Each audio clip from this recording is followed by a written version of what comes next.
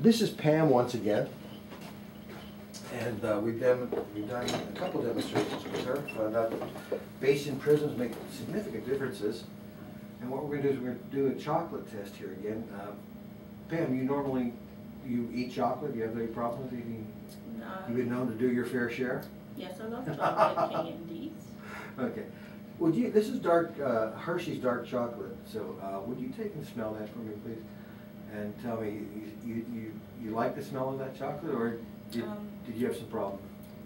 I would rather not smell it. Just let's get to the eating. Yeah, it's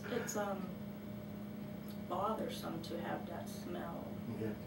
Okay. Would you take a nibble of that? Just take a good sized little chunk there, and tell me how that does for you. You like that? It's good chocolate. I like the taste. Mm-hmm.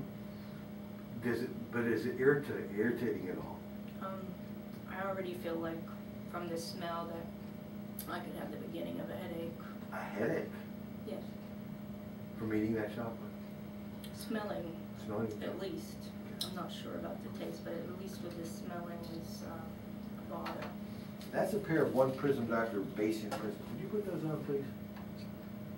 And we're going to find out, all of us right now, whether or not that chocolate still bothers you smell-wise. Okay. Would you smell it, please? It smells very much milder. There's not as much of a smell at all. Well, how much of a decrease is there? Are we talking I would think at least 97% for me. 97%? Yes, it's very That's a good faint. number. I think you're a frustrated engineer, don't you think? I don't know. 97%, not 90%, not 75%, but 97%. Okay, I got you. Okay. Now how about the taste? Let's do the taste again. Okay.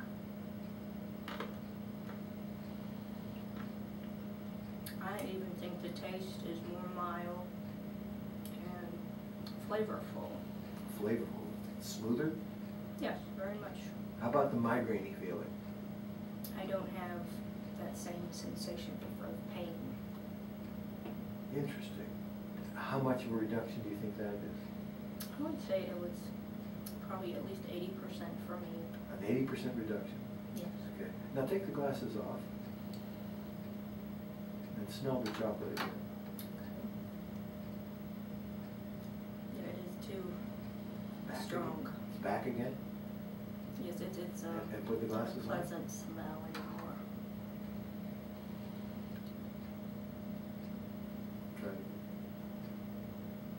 And it does decrease. The smell is not strong. A very significant decrease. Yes. That's amazing.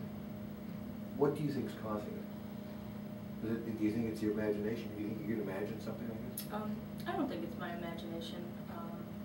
I've cooked for my family for a long time, okay. And I think I'm used to different smells. Mm-hmm. And the only thing I can think is there must be a sensory correlation between taste, touch, smell, vision. Thank you very much, Pam. Thank you. You're going to have to think about this.